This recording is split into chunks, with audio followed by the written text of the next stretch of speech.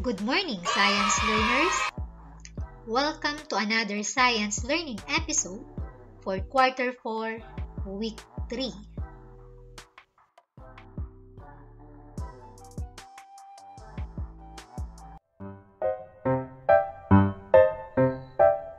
For today's video lesson, you will learn about the processes in water cycle.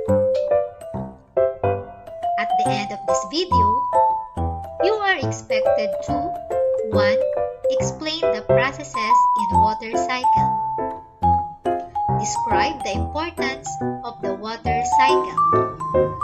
But before we begin, please be ready with your science notebook, ballpen, and take note of the important concepts of our today's lesson.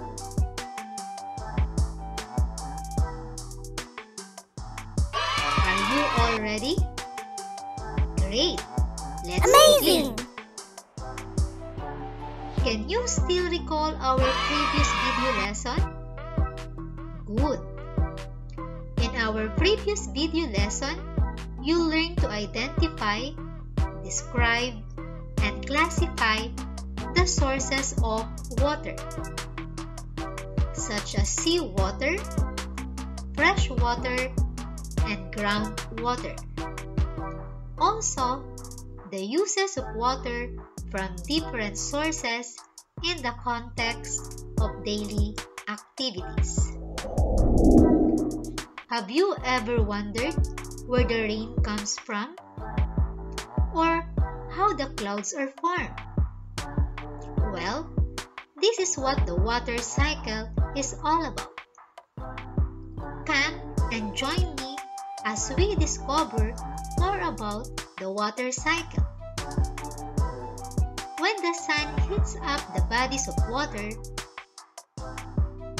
such as ponds, lakes, rivers, seas, and oceans,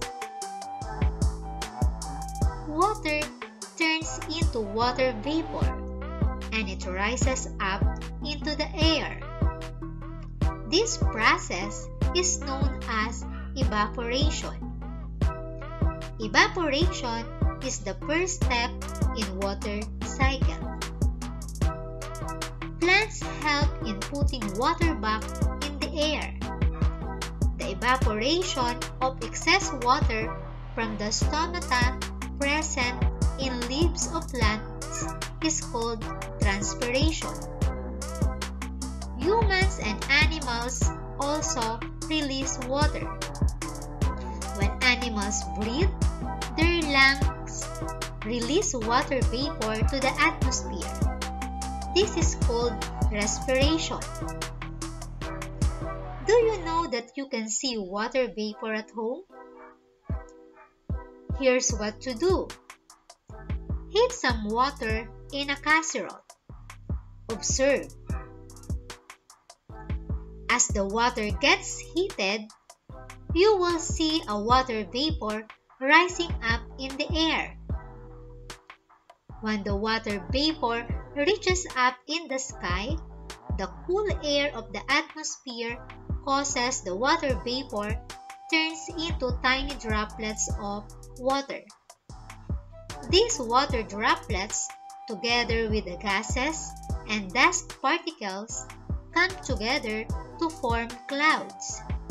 The process is called condensation. Do you know what condensation is? Condensation occurs when the water vapor cools and condenses in the atmosphere until it becomes droplets of water which form into clouds. Condensation is the second step in water cycle. As more and more water droplets group together, the clouds become bigger and heavier. When they cannot float in the air, they will fall into the ground as rain, sleet, hail, or snow. This process is called precipitation.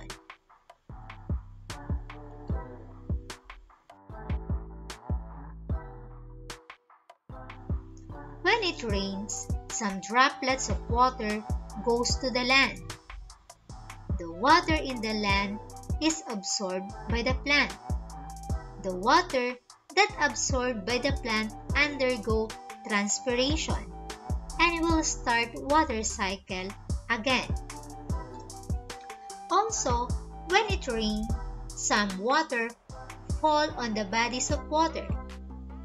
This cycle is repeated over and over. The sequence of events is known as water cycle or hydrologic cycle.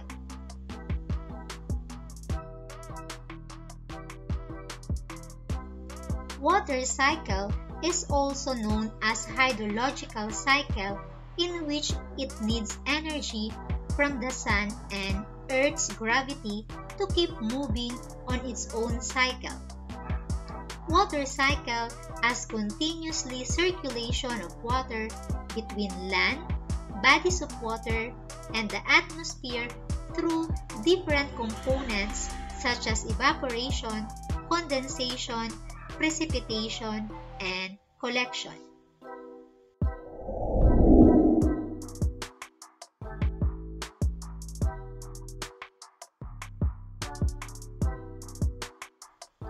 Water cycle is important because it is how water reaches plants, animals, and us.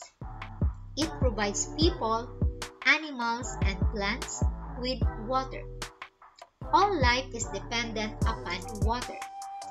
Water makes up 60 to 70% of all living matter, and humans cannot live without drinking water for more than a week. Although there is a continuous cycle of water, you might wonder if there will come a time when we will run out of water. This happens because about 97% of the water in our surrounding is salty.